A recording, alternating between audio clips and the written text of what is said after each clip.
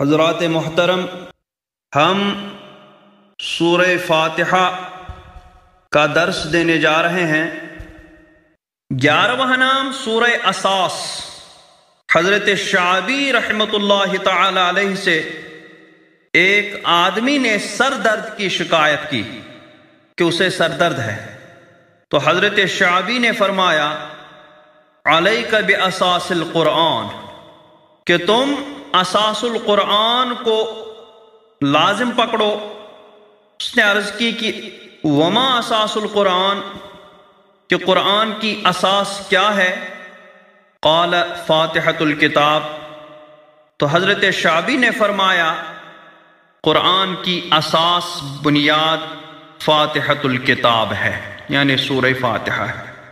اور حضرت شعبی فرماتے تھے کہ میں نے حضرت ابن عباس رضی اللہ تعالی عنہ کو فرماتے سنا کہ ساری کتابوں کی اساس قرآن پاک ہے، اور قرآن پاک کی اساس سورہ فاتحہ ہے، اور سورہ فاتحہ کی اساس بسم اللہ الرحمن الرحیم ہے۔ اور اساس کہنے کی یہ بھی وجہ ہو سکتی ہے کہ یہ قرآن پاک کی پہلی اور بنیادی صورت ہے۔ 12واں نام سورۃ الکنز، خزانہ۔ حضرت انس سے روایت ہے کہ نبی کریم صلی اللہ تعالی وسلم ارشاد فرماتے ہیں کہ اللہ تعالی نے مجھے فاتحۃ الکتاب عطا فرمائی ہے، اور یہ اللہ تعالی کے عرش کے خزانوں سے اتاری گئی ہے۔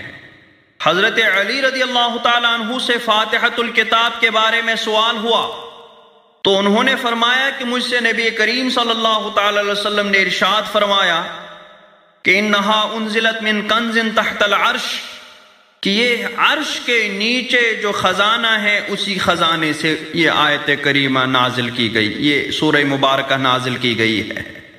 اور ایک وجہ یہ بھی ہو سکتی ہے کہ سورۃ الکنز، کنز میں نے خزانہ، چونکہ یہ قرآن پاک کی رحمتوں، برکتوں اور علوم کا خزانہ ہے، اس لیے اس کو سورۃ الکنز بھی کہا جاتا ہے۔